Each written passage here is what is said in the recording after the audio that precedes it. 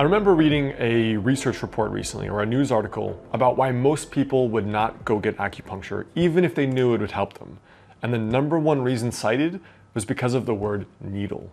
Now in this video, I want to show you why that fear is unfounded. Hey guys, I'm Dr. Alex Hein, author of the health book Master the Day and doctor of acupuncture and Chinese medicine. So before we jump into this video, there are two very important links right below. The first is if you'd like to become a patient of mine locally in Los Angeles or virtually via telemedicine, you can reach out and contact my private practice right below this video. And the second is that I've put together a free guide, which is 4 daily rituals that can potentially help you add years to your life with traditional Chinese medicine. So those are right below this video. So acupuncture sounds scary, but it really shouldn't. And it is true that there are many different kinds of acupuncture that range from more intense, very strong orthopedic acupuncture that people use for severe joint pain. And there's very gentle acupuncture that you mostly don't even feel at all, more Japanese style acupuncture. I'm on the more gentle side in particular. Both sides have their value. But in general, this idea that acupuncture is jabbing dozens of needles into your body and is a horribly stigmata-like experience is just not true. So for many patients that I see, the ones that are new to acupuncture, that have never been exposed, that are worried about it, I've never once heard them say, that was worse than what I thought it would be. And more interestingly, most of them fall asleep. So between 50 and 75% of my patients end up falling asleep during the day getting an acupuncture treatment. So you think, if it's something that's that painful, you sure as hell are not going to fall asleep. And you probably will not even feel relaxed. But a high percentage actually end up falling asleep from the relaxation of the acupuncture. Now what's also interesting is just how small these acupuncture needles can be. So some of these are as small as a human hair. I'll show you here.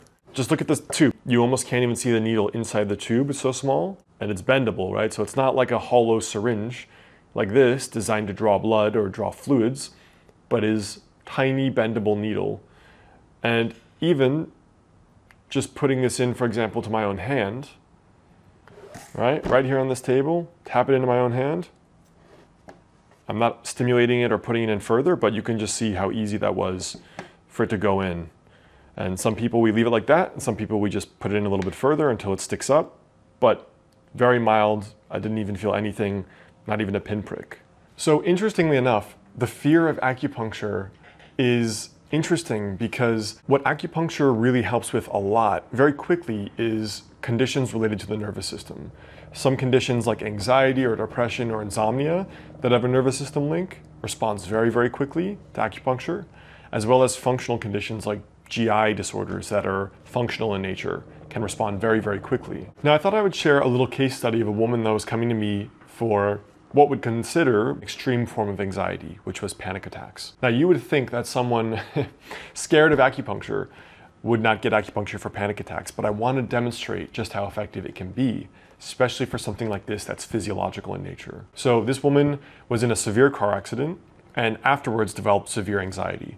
The anxiety progressed to the point of developing panic attacks. She was having panic attacks, issues sleeping. This woman had started off by taking antidepressants and benzodiazepines. I think she was taking Xanax at the moment. And what happened was she took them for 3 months and was concerned that not only were the symptoms not gone, they were quieter, which she was grateful for, but she was having some sensation of alternating depression and anxiety, and had concerns long-term about having to take these medications. She took herself off them without her physician's discussion or approval and began to have very scary withdrawal symptoms. And that solidified for her that she never wanted to take them again. When she came to me, she was again having those panic attacks and having insomnia every single night, sleeping less than 5 hours per night. Her first treatment with acupuncture was a longer treatment, and she was shocked when she fell asleep on the table.